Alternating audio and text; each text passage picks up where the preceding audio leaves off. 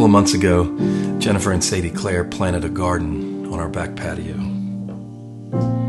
And what was once a patch of concrete now is alive, really. They're like that, though. They're makers. They take stuff that's ordinary and lifeless and make it beautiful. It's what God is like, really. God does eventually make everything beautiful in time. It may not be our time, but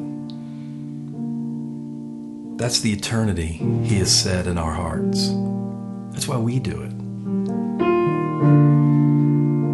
So today, if you're making anything beautiful, if you're making order out of chaos, if you're bringing something to life or keeping something or someone alive, you're doing it with God.